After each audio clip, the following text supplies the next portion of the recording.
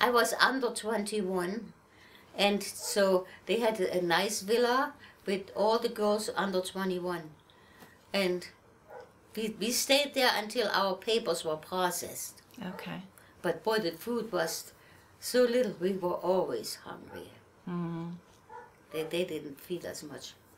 And then even later on, I was in a camp that the very last camp where your papers already finished. You're just waiting to get to the airport. You know, get out of Berlin. Mm-hmm.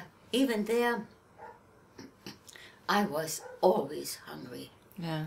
And some people had West German money. There was a little store where you could buy stuff, but you had to have West German money.